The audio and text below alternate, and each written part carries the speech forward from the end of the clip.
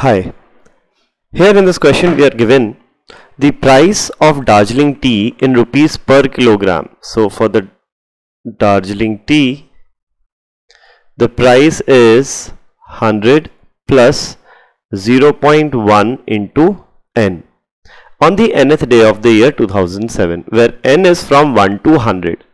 N is starting with 1, the price keeps changing till the 100th day and then remains constant. So after 100th day it remains constant. Whatever the price was on 100th day, it will remain the same on further days. Okay.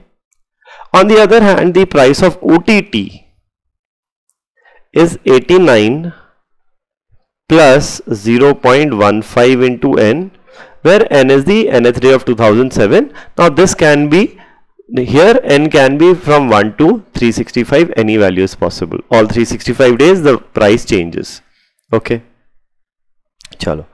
Now on which day in 2007 will the prices of these two varieties be equal? Okay.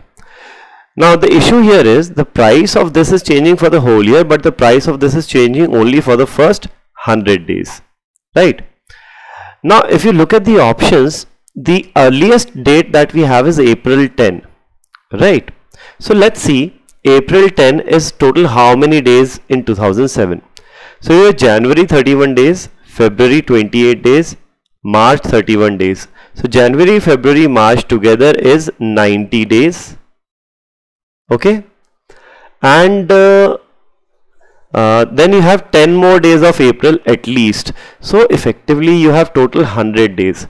So in any case, even if you look at the options, the price of both the teas will not be equal before 100 days are over. So it will be equal only after 100 days.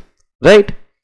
So anyways, let's calculate the price of Darjeeling tea at the end of 100 days. It will be 100 plus 0.1 into 100 is 10. 110. So on April 10th, the price will be 110, and after April 10th, the price will be 110 only for Darjeeling tea. Right?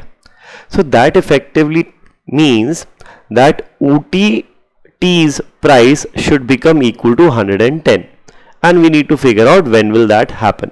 So this should be equal to 110. For the prices of the two varieties to be equal, both these values should be equal. So from here we have 0.15 n is equal to 110 minus 89, which is 21. So n here comes out to be 21 upon 0.15, which is 2100 divided by 15. So this goes by 5 3 times, this goes by 5 420 times, 420 goes by 3 140 times. So n here is 140 days. Okay. Now if n is 140 days, so prices will become equal at the end of 140 days. So let's see what is the date after 140 days. So we know January, February, March have 90 days. April will have 30. May, so 90 plus 30 is 120 days so far. Okay.